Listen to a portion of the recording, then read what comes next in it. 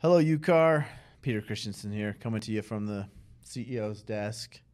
It's kind of a temporary desk. We're remodeling, so this will be my temporary desk for the next few months. But information is still golden, so don't you worry. Had this question the other day asking, when should we use the personal property transfer agreement versus just filling in items that will transfer with the sale in the REPC? Good question. Good question. And there's no right answer. You can use either method that you find useful.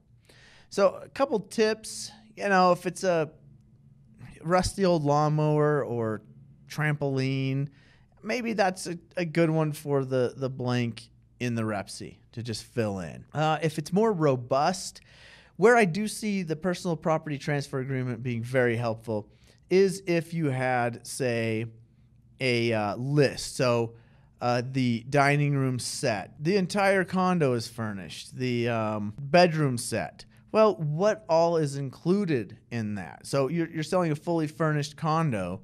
Do you mean literally everything in there? Your family pictures, that artwork from Costa Rica that you picked up, whatever the case may be. What's the assumption? Let's not leave it to people's guesswork of buyer thinks, the artwork, whatever, staying, family photos are staying, and the seller does not.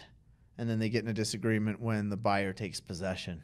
So don't leave it to that. If it's a kind of a category of all furnishings, all bedroom furnishings, that's a good time to maybe list it out. You can attach pictures to that thing, to the personal property transfer agreement to clarify, kind of go through. That's one important time to use that, I would think. And maybe just more complicated items that maybe have a higher potential dollar value. Just want to clarify, like, this is what's being included. I like the language in that form saying we're not assuming we know what this is actually worth if we went and sold this tomorrow. So we are assigning our own value to it or no value to it, whatever the case may be. There's nice language for that in the personal property transfer agreement, whereas in the REPC, it's just part of the REPC. So it's just we're leaving these things. So those are two.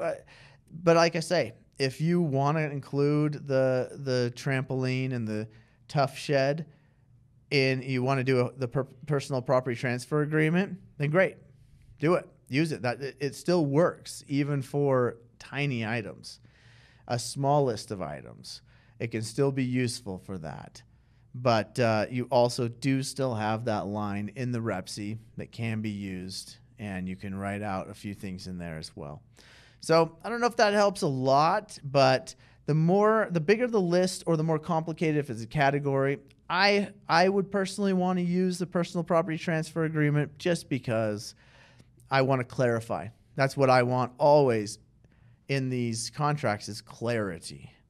I don't want to leave anything ambiguous, because that's where we end up in disagreements and misunderstandings and agents buying things at closing for their clients.